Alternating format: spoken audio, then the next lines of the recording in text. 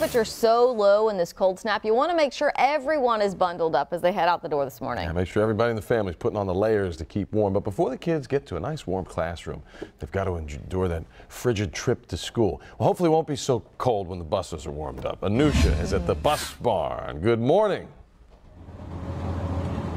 Hey, Owen and Amy, good morning. We are actually riding on an HISD bus this morning with Miss Vivian, who is our bus operator. And I can tell you it's much warmer here on the bus because they've got heaters. So that makes it a much more comfortable ride. Okay, so the kids who are supposed to be getting on the bus this morning are middle school students who will be headed to Revere Middle School. And we're told Miss Vivian says that she picks them up from 5 different pickup spots, which are different schools, different campuses in the area. And so that, she says, makes it safer. Those are safer places for parents to drop their children off and then for them to wait for the bus driver to come by and pick them up. So you want to make sure that you bundle those kids up nice and warm, like little marshmallows, so they can head on the bus and they can be warm this morning because it is freezing cold out there. So we're going to be going to 5 different schools in the area. We've got Betsy Ross, Crockett, Rodriguez, Benavides, and Wisdom. So those are our 5 pickup spots this morning, and we just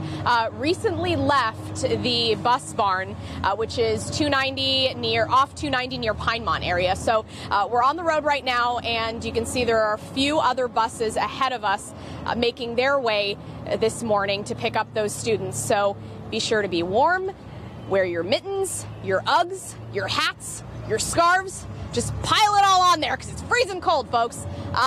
So yeah, we're going to check back in with you guys at 6:30. But right now we are enjoying a very comfortable and warm ride on this school bus. Back to you. Nice and cozy. Anoushah Rasta. See you soon.